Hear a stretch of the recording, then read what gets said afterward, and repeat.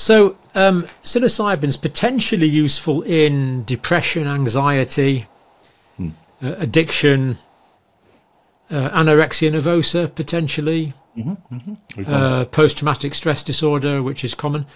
I mean, maybe just, we can't do all of those, but maybe just focus down on addiction. When I was 18, I remember, I won't tell you the names, but I remember the first 2 or 3 alcoholics I looked after.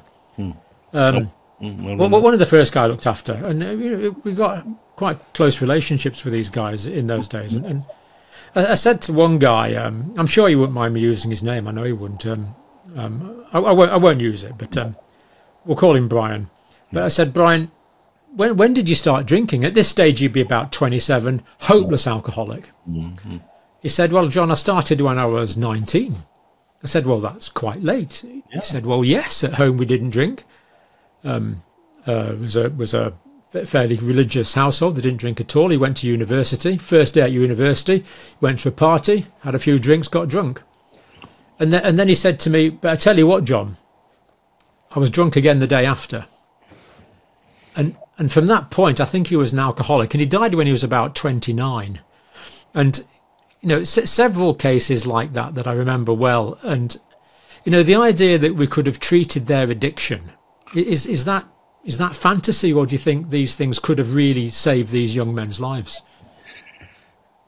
Well, the answer is it could have done. So in the 1950s and early 60s, there were 6 trials of LSD in alcoholism. And basically they were putting people through an abstinence-based program, trying to stop them drinking. And some of them, half of them or roughly, got one LSD treatment and the other half didn't. And that data was kind of repressed and forgotten, but and denied because of the ban. But about 10 years ago, 2 Norwegians went back and they actually got the source data, which was quite remarkable. And then they analysed it and they showed, well, LSD actually, in those trials, had what we call an effect size, in terms of the impact it had on the disorder, which is 3 times greater than any subsequent treatment we've had. And if you so you think, hang on a second, so that was done in the 1960s. So let's say 1970 LSD was banned, and we're now what are we? We're 55 years on, right? A couple of generations, yeah.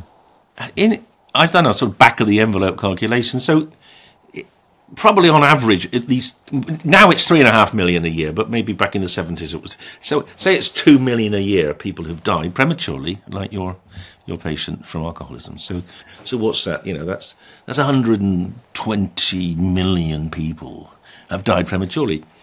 How many lives have been saved by banning LSD? Well, probably none, but I mean, 1,000, 1 million. It doesn't. I mean, the point is, the equation is so much in favour of the utility of it that it's utterly outrageous that it's been banned, and it didn't need to be. I mean, they didn't ban morphine because people were using it, but they banned LSD because it was making people vote against the war. Yeah, and again, I can't condone this because it's a Class A drug, but I've come across people recently who are addicted to alcohol and cocaine. Yeah. Joint addiction in the same person. And they are completely off cocaine and have a couple of beers at the weekend, the same as most other people do. It's a very interesting thing you point out that's really important, John, because people say, well, it can't be right. You only give one treatment and they're better. And how can that be? Because we've been so conditioned. I mean, to the model, you've got to take pills every day. So it's very difficult. It's very difficult to get the truth.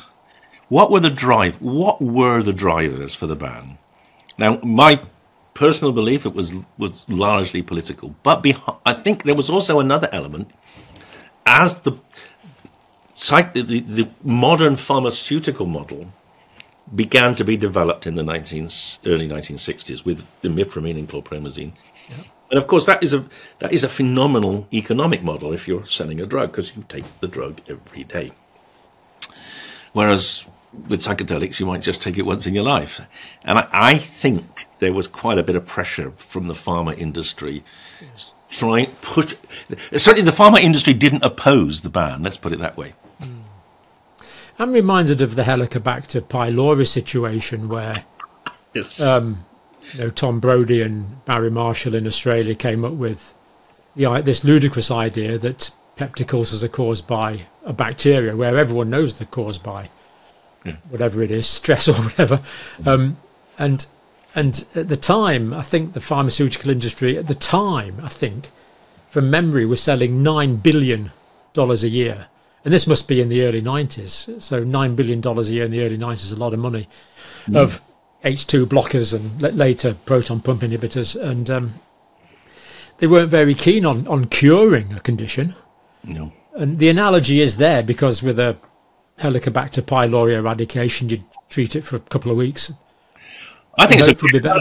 I think, I think that's a great, and the way those guys really had to slave away to get anyone to take any notice. Yes. So, Well, there was self-experimentation involved. Barry Marshall took it and took the Helicobacter. So, not that we're advocating that, but there are self-experimenters around that we know.